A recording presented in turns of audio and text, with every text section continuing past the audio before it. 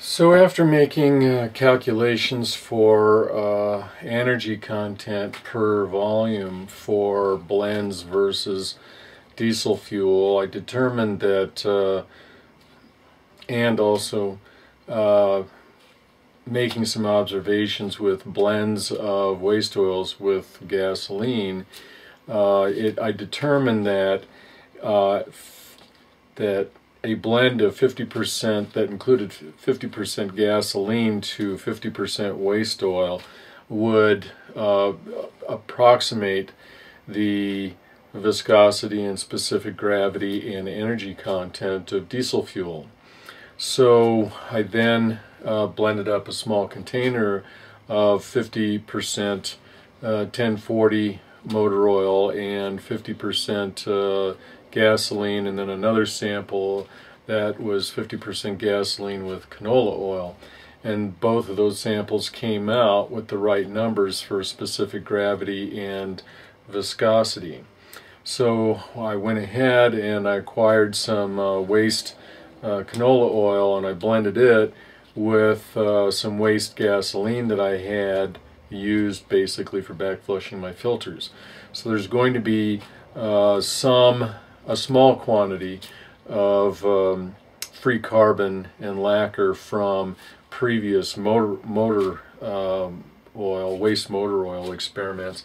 In fact, this is the sample, and it's pretty black, but it's been settling for about a week, and I think it's pretty clean, and I'm about ready to run my engine on it. I've made up 20 gallons of it to run my engine on my automobile on it. And I've put some of that, of this sample into this graduated cylinder. And then what we're going to do is we're going to measure the specific gravity and also the viscosity of it. And what we're looking for is roughly 0.84 or thereabouts specific gravity. And this is barely registering on the 0.85. So the specific gravity, this stuff is a little dense, off-scale dense for our taste. Now I've got a hydrometer that goes from 0.85 to 0 to 0.900.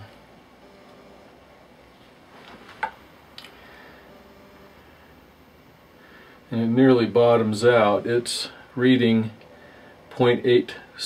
So I'll record that. Before we go any further, we of course have to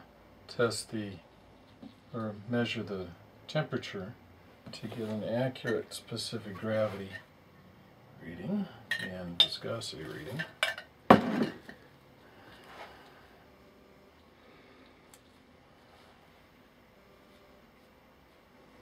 80.6 now, Fahrenheit, which is 27.0 C.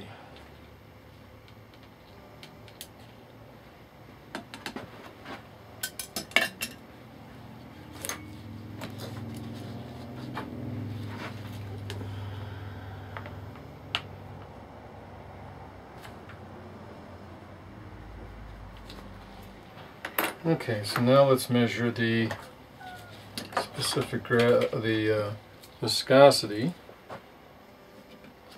of our sample of 50% canola oil to 50% gasoline.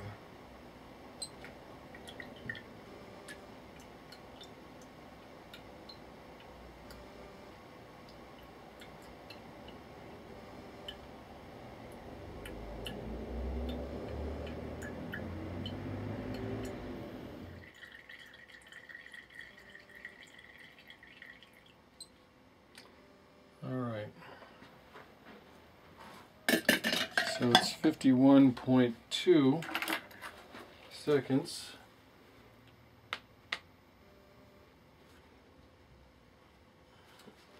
And that brings us to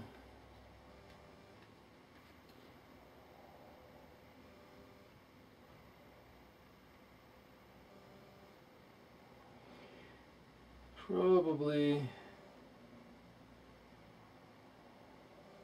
about 35% gasoline to vegetable oil, because I had put a fair amount of sludge, maybe 3 gallons of sludge that I thought was mostly gasoline, but apparently not.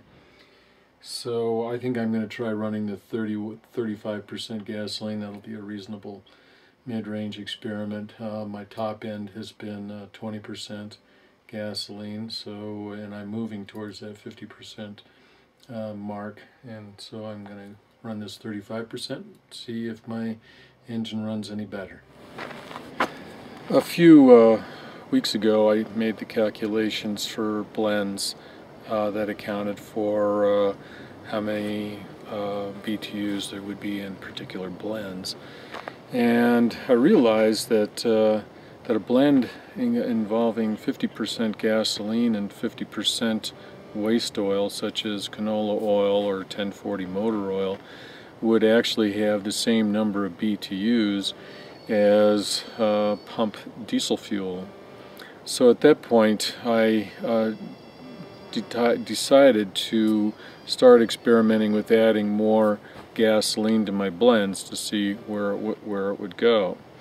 And I recently made up a blend that is 35% gasoline and 65% waste canola oil, and you'll see what my engine looks like starting up.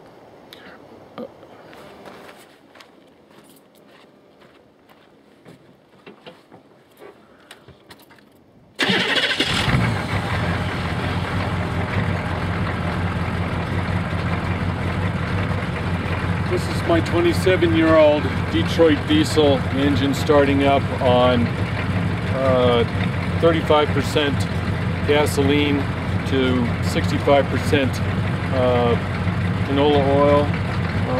As you can see, there's very little exhaust fumes. The engine starts just fine, idles fine, and not only that, but I found out that the engine actually has more power than it had with diesel fuel.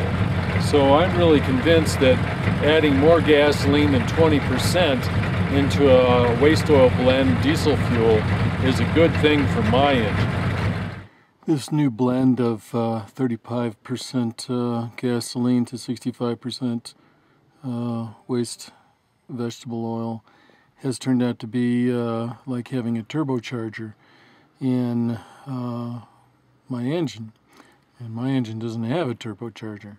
So let's drive some hills and see what it's like.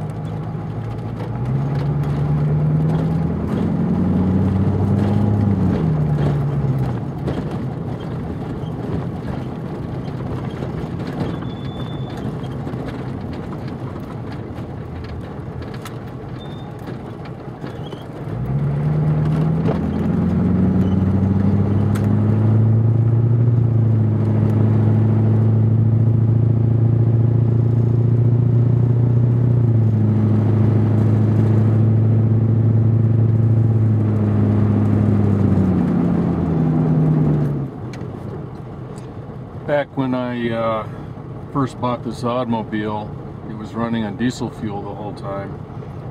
I bought it about 4.5 years ago, and compared to other cars on the road, it was quite a slug on diesel fuel. And when my first blending experiments to get vegetable oil to run on the engine, I was looking for a blend that would approximate diesel fuel.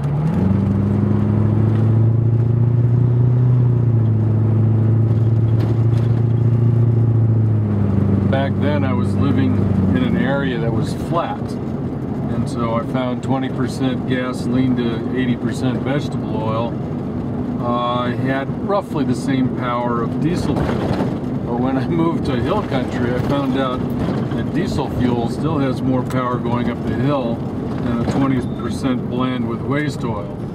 But then I switched to 35% gasoline, and now it takes the hills as well as any other car out there.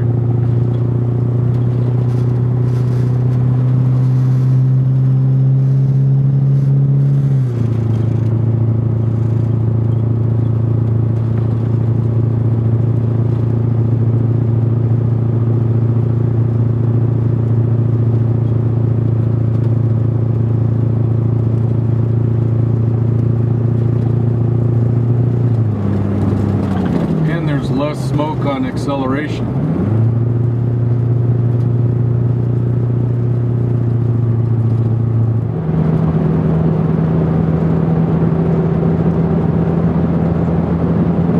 This is the first time I've been able to keep up with the traffic on the highway going up hills.